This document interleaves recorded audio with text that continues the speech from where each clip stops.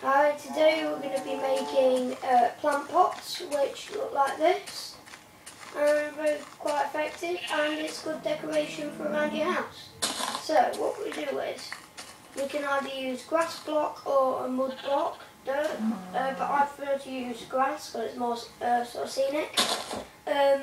Well, just place it on the floor and we put our selected flower in the middle, and then we put trapdoors around the edges, or you could use signs as well. I mean, that looks okay, but I prefer to use trapdoors because it just covers up the whole area.